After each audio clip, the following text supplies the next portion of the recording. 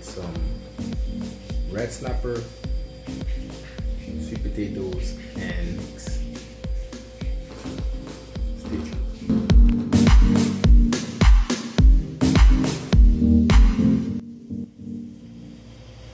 So we have a couple of teaspoons of olive oil here heating up.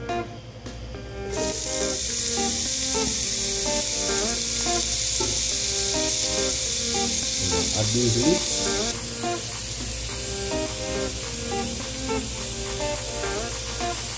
Thyme and garlic. And stir this up.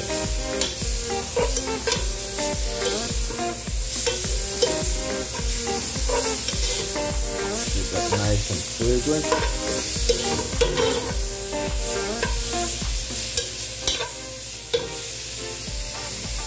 Now for the potatoes.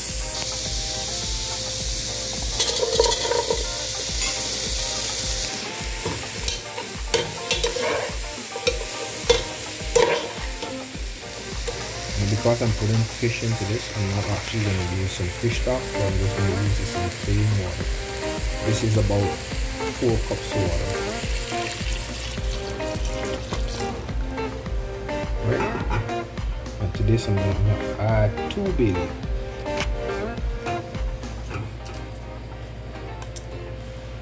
Then stir this up.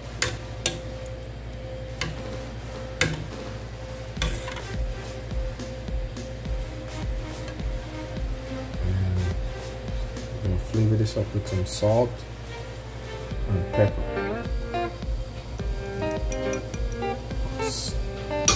Teaspoon salt and vegetable bouillon. Two that in there, and we're gonna stir this up. I'm gonna cover this, let it simmer for about 15 minutes before we add our fish to it. So let's see what's going on here. Alright, looking good. Leave that some more, about 5 minutes more before we add the fish. 15 minutes has gone.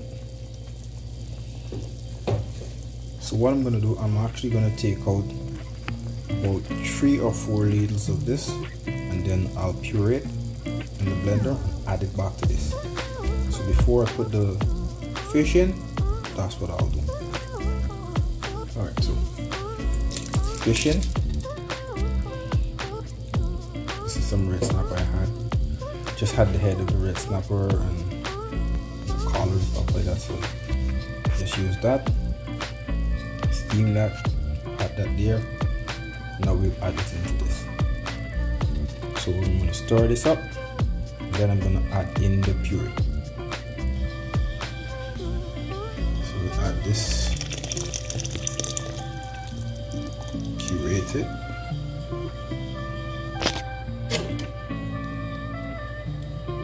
Let's stir that in.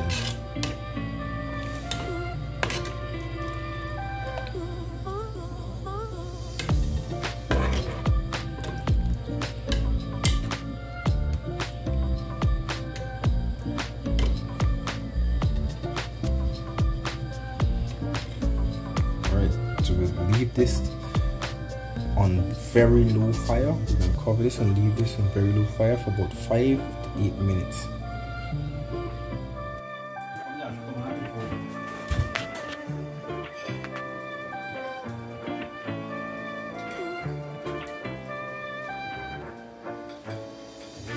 Bravo.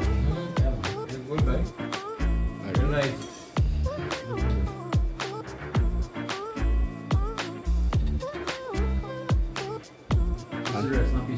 Yeah, red snapper. Once he buys them, proof it. I don't know. Very good. Food tastes good once he buys them. Can't get better than that.